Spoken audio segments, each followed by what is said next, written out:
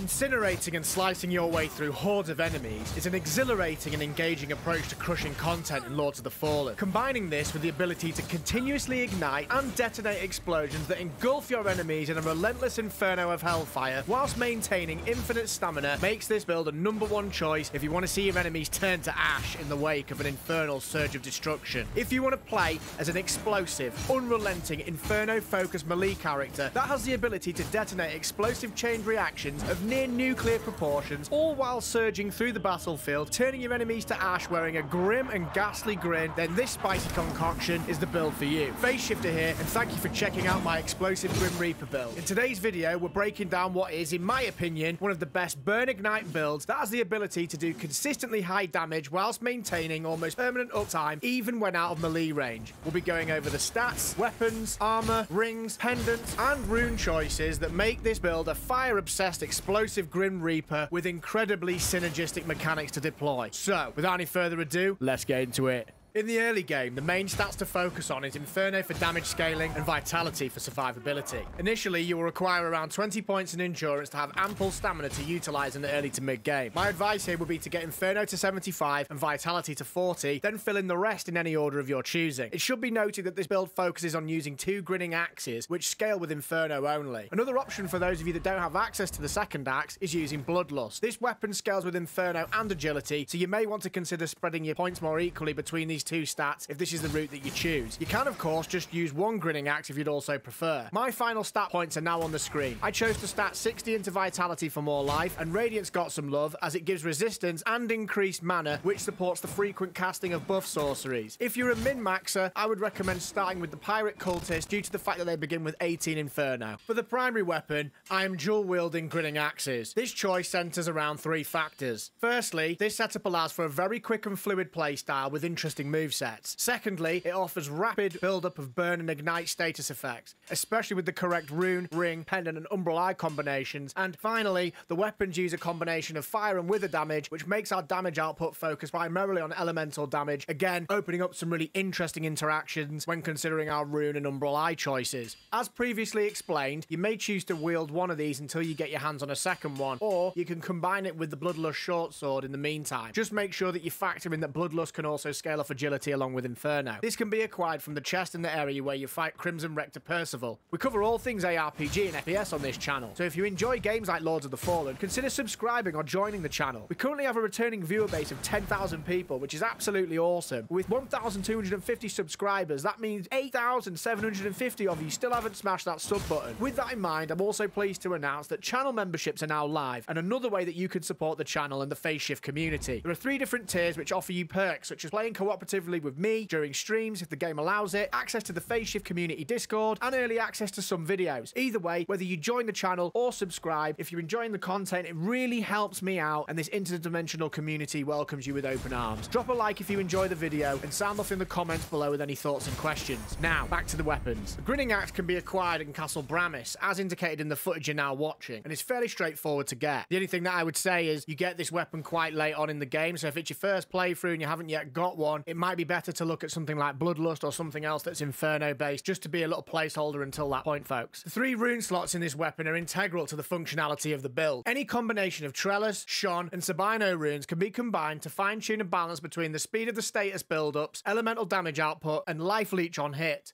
I personally opt to go with 1 Trellis and 2 Shon runes in each weapon, as I feel that Sabino's life on hit isn't worth it if you're making sure you play with finesse to avoid taking damage where possible. It should also be noted that you can only get 1 Shon rune per playthrough, and this will therefore have an impact on the choices of rune that you may select. You could also choose for increased fire damage from a Tyrnarch's rune, or opt for Dehalwi for further increased Inferno attribute scaling in the meantime. The choice is entirely yours. In terms of rings and pendants, our pendant of choice is the Pendant of Infernal Ablation. This increases our damage to targets which are burning, and based on our next ring choices on the rune setup, this will be very often indeed. The ring choices are very straightforward. A ring of Infernal Devotion, which creates an interaction where inflicting burn build-up simultaneously inflicts ignite build-up, and a ring of wildfire, which ensures that when an enemy is damaged by the explosion from ignite, it becomes burn. So, with the rapid application of burn and ignite from our weapons and rune choices, this synergizes perfectly with this trio of items. What you're then left with is an incredibly high damaging, fast attacking, explosive prop machine that's very satisfying to play. However, there is another interaction which really is the icing on the proverbial cake here, folks. If you socket the Umbral Eye of the Bloody Pilgrim into our main lamp socket, we gain an effect which means light attacks deal bonus damage, but they only deal wither damage. So in essence, when we perform a light attack, we do approximately 20% more damage than we would have done previously, with the caveat that all the damage is instead rolled into wither damage. Now, usually this would be fairly useless, as you need to find another method of causing damage to an enemy to remove the withered health. However, because we have set this build up to continuously proc explosions, and because the wildfire ring interacts with ignite, ensuring that once an enemy is ignited, they are also burned, this wither health literally is instantly removed and burnt away, essentially giving us a free increase of 20% damage. This is also useful because the Grinning Axes themselves also do wither damage, so this setup is really running a complementary array of gear. In terms of catalysts, I'm using Queen Sophisia's catalyst, as our investment is purely inferno based. At plus 10, this comes with S tier inferno scaling, and the spell power is just shy of 700, and it also has 5 spell slots, a simply sublime choice here. You can acquire this from completing the Tortured Prisoners quest line, so if you're looking for other options, the other 3 inferno catalysts will do just fine. Roga's Heart, Searing Accusation, or Miranda's Touch are all viable. Starting with the Pirate Cultist is also beneficial here, as you'll start with a solid inferno catalyst to sling spells with. Speaking of spells, our spells are what really tie this build together. The first 4 choices are pretty set in stone. We use 3 Adir Shout sorceries. Number 1, Adir's Endurance, which gives us an insanely quick stamina regen, which ensures we are able to sustain our onslaught of attacks consistently, which keeps the continuous ignite procs flowing. This can be acquired from Damaros during her quest line, once you give her the Adir's Worshipper's Saw during an infernal ending playthrough, so definitely avoid extinguishing any torches if you want this one, folks. Our second choice is Adir's Rage. According to the Fextra Life wiki, this gives us a flat 10% damage increase for 90 seconds, and upon testing, I do believe this to be accurate. This is again acquired from Damaros during a quest line for the infernal ending. Our third choice is Adir's Hardiness. This gives us a flat 25% damage reduction for 90 seconds, an incredibly powerful spell, particularly for those of us who like to play Lords of the Fashion and value style points over defensive stats. This is located in the Bell Room doorway next to the Bell Room waypoint. Once you've reached the arena where you fight the Bell of Tenacity boss, follow the staircase on the left, and with a bit of searching you'll find a door that can only be opened with the Pilgrim's Perch key. The spell is in the chest in there. Our fourth spell choice is Infernal Weapon. This imbues our weapon with even more fire damage and synergizes really well with the previously mentioned aspects of the build. It also completes the build's aesthetic and ensures the explosive Grim Reaper truly lives up to its name. Our fifth spell slot is flexible. I use Infernal Guardian most of the time. This summons a fire spirit that launches bolts of fire at your enemies intermittently and adds another layer of safety when you're trying to remove chunks of wither damage that you're doing through the Umbral Eye interaction discussed earlier. You can also swap this out for ranged spells such as Lava Burst or Infernal Orb if you'd like to add a more ranged element to your gameplay style. The choice again is entirely up to you. For all my Lords of the Fashion heads, here are your armor choices. If you're interested in the way this character looks, I'm using the Pirate Cultist hood with the Oathbreaker tint, the Carrion Knight armor, Pure Blade gloves, and Holy Bulwark trousers. And these are all coloured with the Justice CR tint. The mechanics of this build are very straightforward to play. Buff yourself with all 3 shout sorceries, imbue your weapon with Infernal Weapon, cast Infernal Guardian, and pop a mana cluster and a Brio Stone for good measure. Select your target, and then try to make sure that your attacks get in there first if you can. Ignite procs can often stagger enemies, and you can wind up stun locking your targets. If you get into this cycle, you're absolutely golden. If you're fighting groups, try and pick targets that will allow for the Ignite procs to overlap one another. This yields the best DPS output, and again, staggers opponents for fun. It's very satisfying watching mobs falling around the place, disintegrating to ash. If you don't land a stagger, be defensive and wait for those windows of opportunity to appear. This build works best if you think of it like a burst damage playstyle. It doesn't face tank and does require you to be defensive sometimes. The same approach should be taken with bosses. Focus on getting the ignites to proc and be confident knowing that once they're burning, you can chip them down with Infernal Guardian or your other ranged attack and do big damage when you hit them during those timed damage window openings. So, there we have it, folks. An explosive Grin Reaper to disintegrate and blow your enemies to pieces with a relentless whirlwind of frenzied elemental axe swings.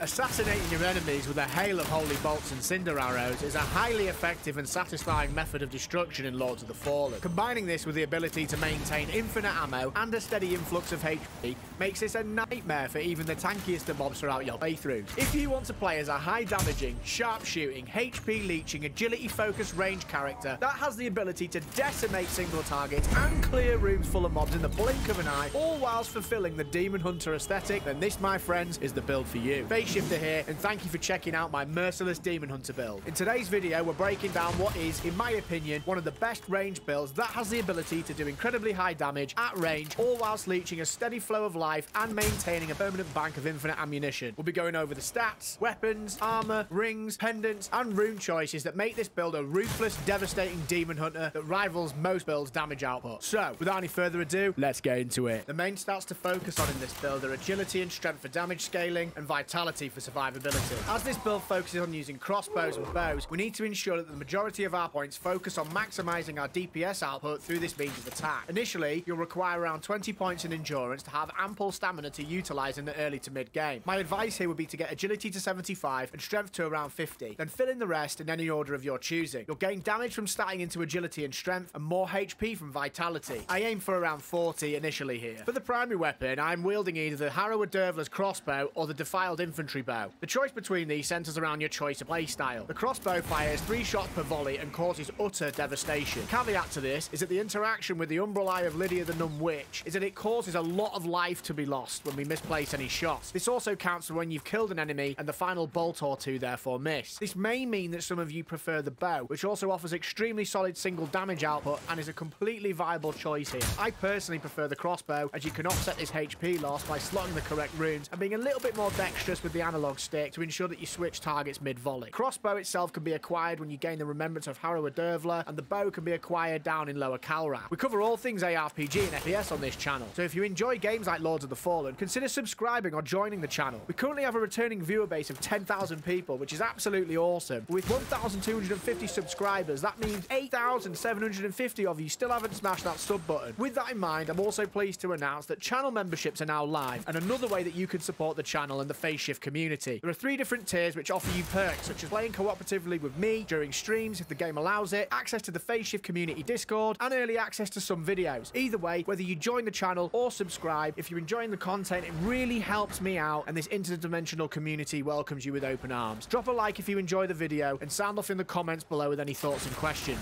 Now, back to the weapons. The main and offhand weapon choice is a dual-wielding Jeffrey's daggers.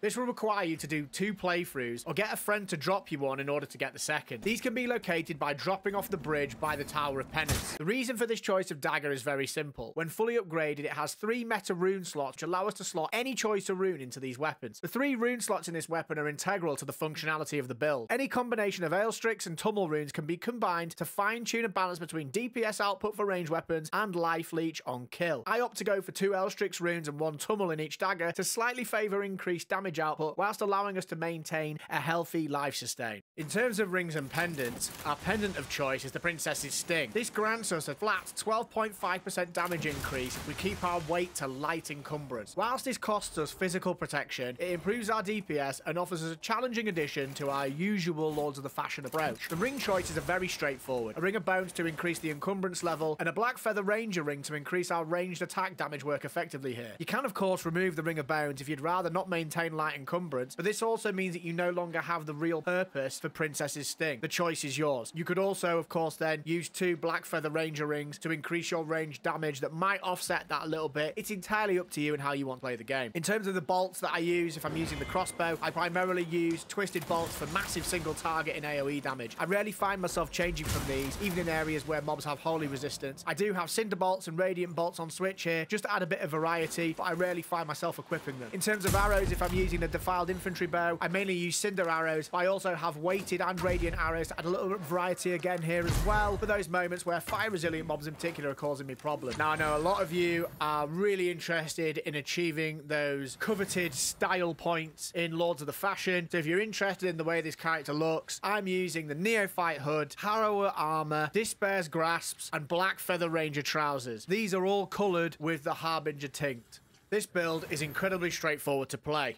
Buff yourself with bleed salts and unripened berries, position yourself favourably and unleash a relentless volley of bolts or arrows into your enemies. If you're firing at a group when using the crossbow, be sure to flick the stick either left or right to ensure that you spread your shots around so you don't lose any life due to the Umbral eye interaction. It should also be noted that this build is not a tank build. It does rely on some finesse, especially when you're playing Lords of the Fashion and not maximising your armour statistics. So, there we have it, folks. A merciless demon hunter to assassinate and terrorise your enemies with a relentless barrage of elemental life-leeching bolts and arrows.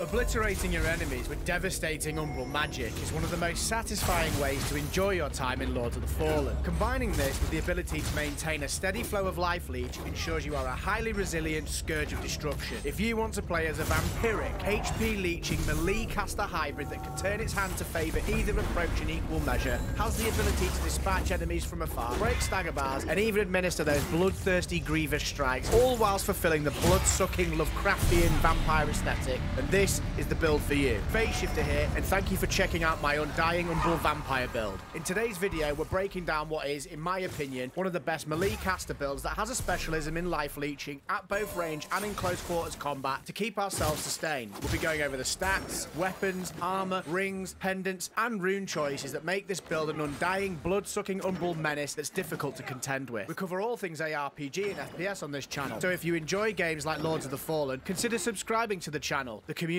would love to have you. Drop a like if you enjoy the video and sound off in the comments below with any thoughts and questions. So, without any further ado, let's get into it. In the early game, the main stats to focus on in this build are Inferno and Radiance for damage scaling and Vitality for survivability. As the build focuses on dual-wielding Bloodlust, we only require 13 points in Agility to ensure we can use them. The rest can then go into our main stats. Initially, you'll require around 20 points in Endurance to have ample stamina to utilise in the early to mid-game. My advice here would be to get Inferno to around 70 and Radiance to around 50, and then fill the rest in any order of your choosing. You'll gain damage from statting into Radiance and Inferno, and more HP from Vitality. The Orient Preacher and the Orient Preacher Hammer are, as usual, your best choice of starting class and weapon due to the 18 points of radiant damage the class starts with, and the fact it has an absolute beast of a weapon in the early to mid game. For the primary weapon, I am dual-wielding Bloodlust short swords. This choice is underpinned by two reasons. First of all, when delivering a final hit via a melee attack or spell, these swords have a life-leeching effect. Wielding two also stacks this effect. Secondly, the rune slots allow us to use a total of 4 Tummel runes to further enhance our vampiric life-leeching effect when we kill enemies. This weapon also comes with 60 bleed and 60 burn in the status effects department. Combining this with bleed salts further emphasises this effect and also allows us to further lean into the undying Umbral vampire kind of look. This can be acquired from the chest in the area where you fight Crimson Rector Percival, and you'll need to complete 2 playthroughs or find a willing friend to drop you a second one to complete this build. For those of you with only one Bloodlust, this build still works, albeit with a slightly diminished return on the life leech. You could try another weapon to dual wield, or go with a shield and some Tummel or Nartan runes for either mana or HP regeneration. The 3 rune slots in this weapon are integral to the functionality of the build. 2 Tummel runes are non-negotiable to further improve our life leeching capabilities. When dual wielding 2 Bloodlust with 2 Tummel runes, we leech around 90 HP per kill. The final rune slot is an agility slot, and you'll have a number of choices here. You could go with Vixis runes for increased bleed build-up, or you could go with Demexus, which increases physical damage whilst dual wielding, Onyx for increased grievous strike damage, or Nelk rune for those choosing to vigor farm. I opt to go for Vixis to maximise how quickly bleed builds up, to stay with the theme of blood and vampires, but all these options are completely viable, folks. In terms of catalysts, the best in slot choice here for this build is the Los Borescu's catalyst. At plus 10, this provides us with exceptional spell power that is just shy of 800, and it also has A tier Radiance and Inferno scaling with 5 spell slots, a simply superb choice here. This is acquired in the Revelation Depths via an Umbral Belly. In terms of rings and pendants, our pendant of choice is the Pendant of Atrophy. This pendant allows us to continue to spam cast Umbral spells even when we've depleted our mana. This makes it very easy to spam enemies down with a barrage of Umbral devastation. The ring choices are also very straightforward. A barrage route and a puissance route provide us with increased damage to our sorceries, with the barrage route removing 1 spell slot as a penalty, which leaves us with 4 instead of 5. This is completely workable and not a problem at all for this build. You can also double down on either ring, with barrage route being the most desirable for those who want the highest DPS increase possible and at the cost of 2 spell slots being removed. Speaking of spamming Umbral spells, our main source of range damage comes from Latimer's Javelin. This can be acquired from the Remembrance of the Hush Saint. This thing hits like an absolute truck, and offers both single target and AoE damage output. I've seen this thing hit numbers of around 1.8k per throw, and I'm not even maxed out on damage stats, but from what I've read and seen, apparently this can hit up to around 2.5k